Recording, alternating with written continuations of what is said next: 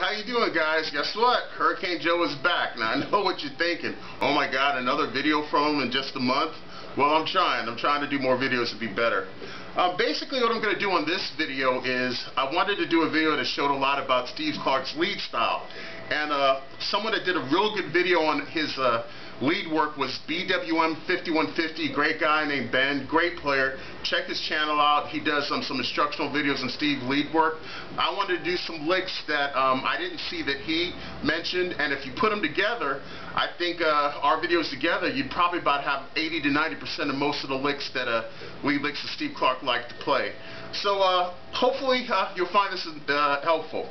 Now I'm going to break up these licks into two different sections. One section is going to be standard rock licks that Steve happened to use, but you wouldn't necessarily say they're unique to Steve or he's the only one that uses them, because pretty much most of the standard rock players use them. But it's some that you'll see in a lot of his lead work. Okay, and then I'll go into one of his signature licks to break down how Steve did that. And these are the ones that help sound real unique, and when you hear it, it's like, okay, that's Steve.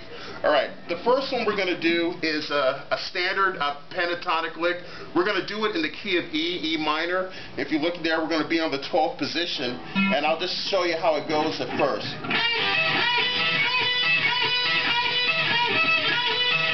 And basically, you take the 14th fret on the G string, bend it, and then you play the B string on the 12th fret, and then you play the E string on the 12th fret. So it goes. It's kind of like a Chuck Berry lick. When does he use it? Like on another hit and run solo.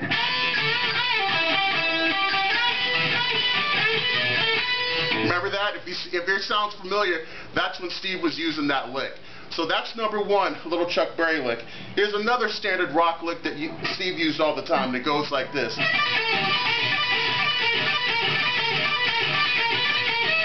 Now this lick right here is a standard rock one, and basically we're starting in the 12th position because we're in E, and you play the E note on the 12th fret, E string, first string, and then you do a pull off from the second string from the 15th to 12th fret, and then you do a bend on the G string on the 14th fret. So,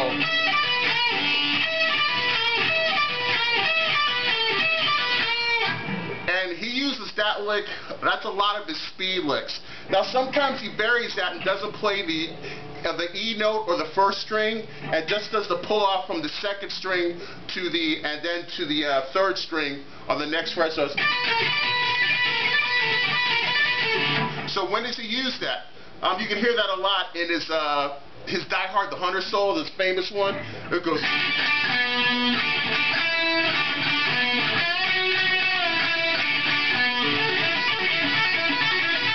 You hear that right there? Now that's in the B section. That's in the 7th because it's in the key of B. That's when he uses it. He also uses it in his live Billy's Got a Gun solo, which is in the key of D. Listen to those solos live and see if you can pick out that lick. Now, one of his speedy licks that he uses, still a standard rock lick all the time. You'll hear him use this one a lot too. And it basically, here's his full speed.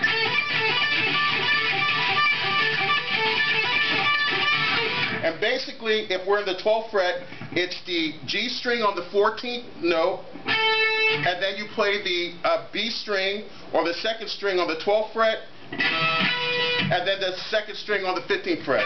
So it's.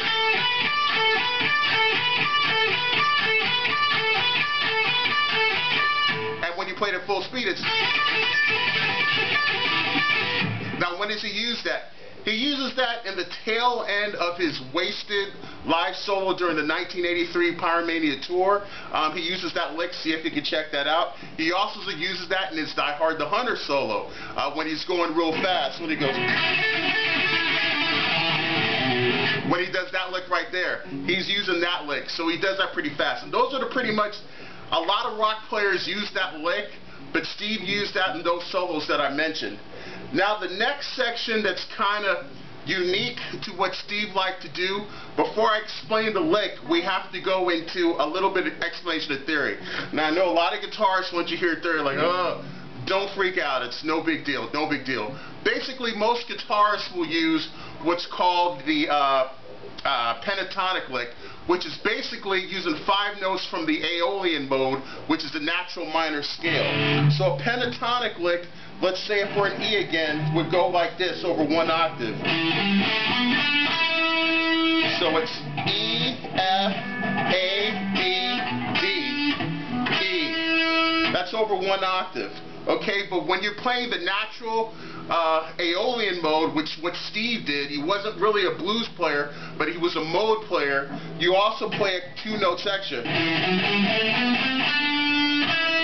So he will play the F sharp before the G, and he will also play the he also play the C note. And it's so important that you learn the notes on the guitar. You don't have to be extremely fluent at it, but it's not hard. It's only 12 bars. And so there's no sharps between B and C and no sharps between E and F.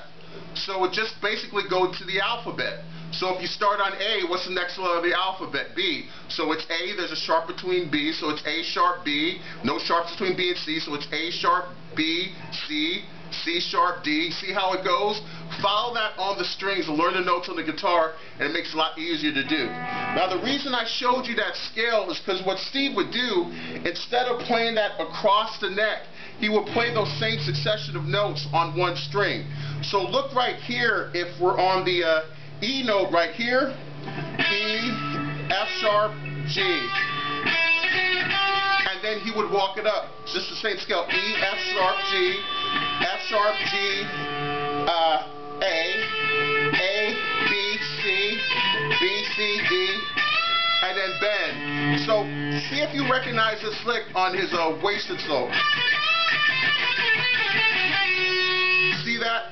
He's basically using the Aeolian mode scale and he's descending it down, and Steve does that a lot. So he starts with it's D, B, E, and bending to the E. And he's just basically going down the scale. And so when he takes the scale, which is genius, over different strings and plays it on 1 string, he varies that up a lot.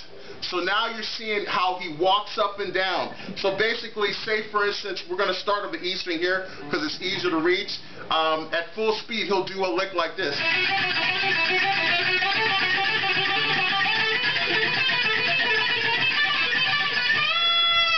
He does that a lot. You might recognize it where he hears it on Wasted. It's the same exact progression there, but you're doing it on different strings. Now when Steve does it like that, sometimes he picks it, or sometimes instead of picking them all in triplets of different notes, he'll go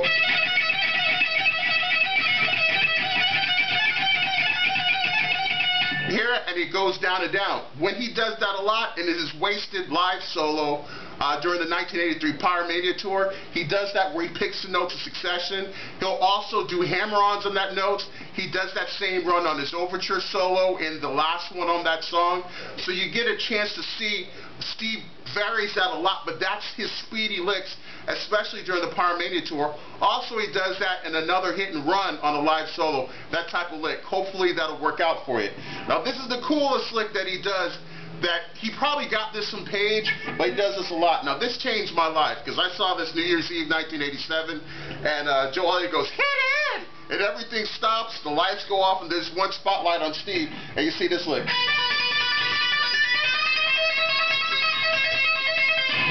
Isn't it funny how you have to make funny faces when you do that lick? But trust me, if you do that live, everyone's going to love it. And basically, he's doing a hammer-on, and I'm doing it here with just we're in the key of E, but he's doing a hammer-on from the 2nd string, from the 12th fret to the 15th fret. Then you cross over and bend the 2nd string, and it sounds like an ascending lick. And it's something that you get. It's cool that you do that without using a tremolo arm, does the same thing, but it sounds so cool. Plus, it's a visual thing. So now, Steve uses that during another hit and run. He also used that in his lead intro before the Wasted solo. So hopefully, if you take some of these solo points that I put here, put it together with Ben's, you'll get a nice combination of Steve licks, and you'll be like, you listen to Def Leppard song and say, okay, I know Steve played that solo. I hope this instructional video helped you guys. I appreciate support. Thanks again, Hurricane Joe.